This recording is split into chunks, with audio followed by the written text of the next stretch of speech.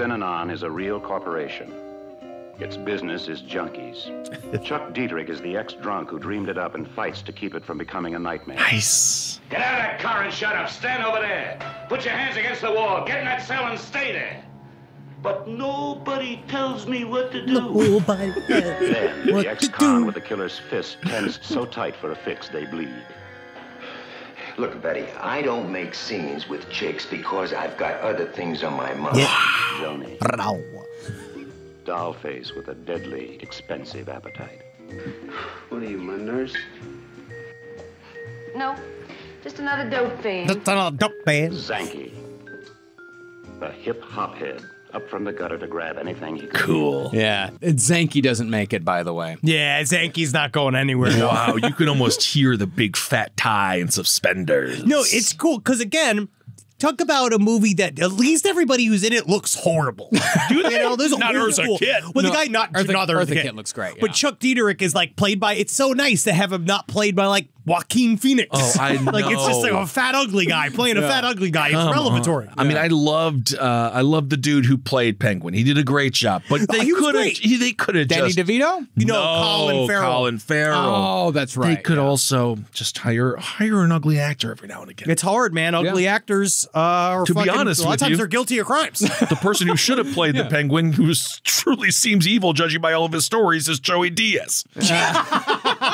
Technically, yes, he is guilty of kidnapping. Yeah, you think about the ugly actors that would be good at playing Penguin that's also a criminal. Jeffrey Jones. Jeffrey Jones as well. Actual criminals Actual should play. criminal. Yeah, He's exactly. he's the Hire principal. criminals to play criminals, please. Representation.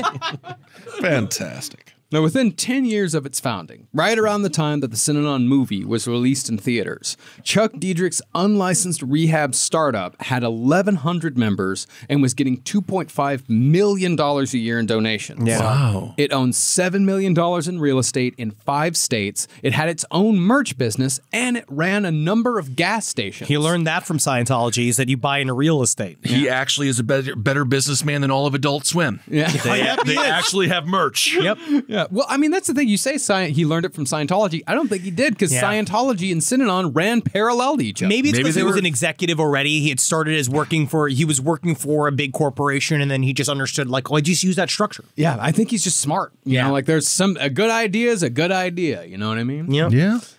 Now, partly, Synanon had gotten so cash rich because it had opened its ranks to non-addicts in the late 60s, because Diedrich figured that anyone could benefit from the game, and non-addicts, they got a lot more money than drug addicts. You got one foot shorter than the other. You got one leg shorter than the other. You got one, tug on that leg. Yeah, we're tugging on- allegorically.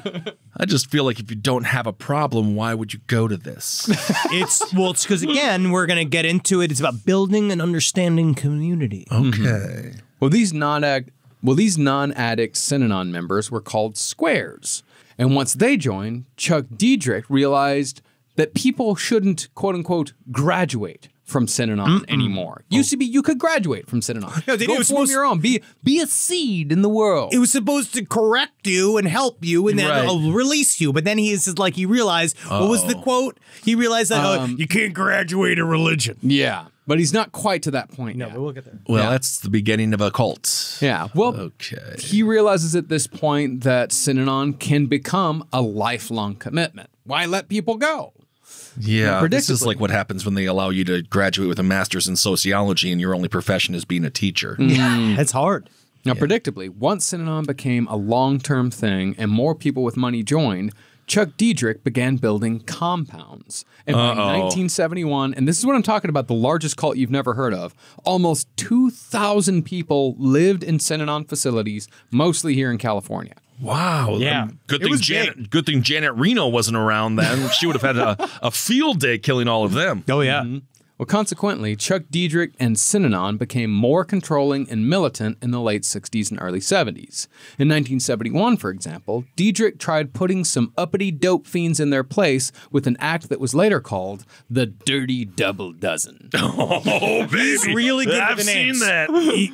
Dirty Double Dozen. Oh, man, that sounds like a great It sounds like a great donut shop in Portland. Sounds like all I heard was bukkake. yeah, a lot of bukkake I there. saw in my head was bukkake. I just thought are like really unhealthy donuts. Yeah, but like really good donuts. There's difference between us. I gotta take a break. I could see that being like a special every Thursday at Burger King, the Dirty Double Dozen. Oh yeah. Yeah, I could see that. Yeah, so burgers, donuts, come. That's about the show. Yep, that's it. That's the show. That nails it. Well, after ordering 22 dope fiend old-timers and 2 young squares onto a Synanon bus they dubbed the Cine-Cruiser. That's cool, honestly. That's actually cool. It was a Greyhound bus that they bought. It's like, that's the Cine-Cruiser. That's sweet, though. Paul Morantz also hits it a lot with the term jitney. Jitney? He kept calling it a jitney. Okay. And then actually Chuck Dieterich went as far as to say is that the bus, the Cine-Cruiser, was the second most important element of Synanon other than him.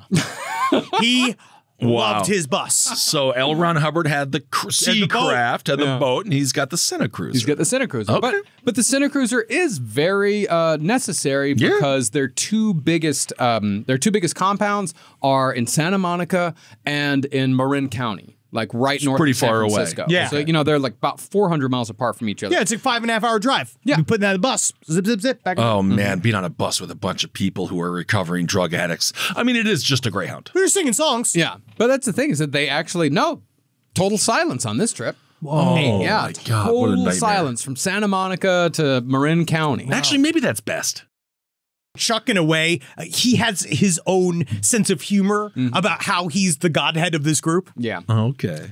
Well, they began running drills in which all residents had to stop what they were doing when they heard the words, "Hey, Rube." Hey, Rube! Hey, Rube. I would love to see them run drills. That would be amazing. In the Army now, dude. A bunch of jazz musicians trying to figure out how to be an army. They then had to grab anything that could be used as a weapon and come running. That's my dick, dude. Yeah.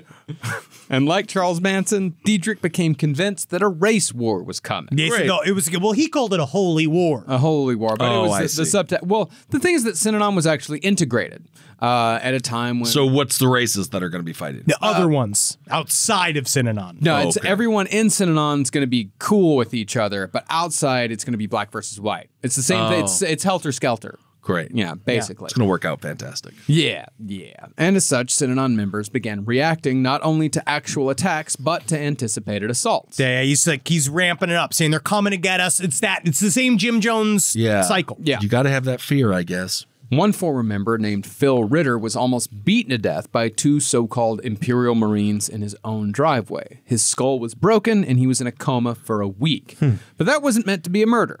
Synanon's next major act of violence, one of the weirdest in cult history, was in 1978. An attorney named Paul Morantz, that Henry has mentioned a couple of times already, he became involved with a case in which a woman with mental health problems was referred to Synanon. Without asking her what she wanted, Synanon whisked her away to a facility hundreds of miles away, shaved her head, and held her there against her will. Probably didn't want that. No. All of this was illegal. It took 9 days for her husband to find her, and the man who assisted him was Paul Morantz. Now, Paul Morantz caused a lot of trouble for Synanon, especially because his actions triggered charges of kidnapping, wrongful imprisonment, and practicing medicine without a license. Those are all crimes he was actively doing. Yeah, it was. And also, and because she was mentally ill, she wasn't an addict. That's how they got the practicing medicine without a license. I think Synanon may have caused their own problems, and this guy was just sort of like exposed them, maybe. But therefore, Chuck Dietrich began to see Paul Morantz as a mortal threat to everything he'd built. Now, Morantz knew that Dietrich was a dangerous man because he'd heard about the severe beatings, and threatening phone calls from Synanon members didn't help matters either. Eventually, Morantz bought a shotgun and started checking his car for bombs every time he got in. Jeez. And as it turned out, Morantz's instincts were correct. Because everyone thought for a while that he was crazy. Yeah. They were like, they're just a group of kooks. This is just a thing. There's like a fad or whatever. They're not going to do anything.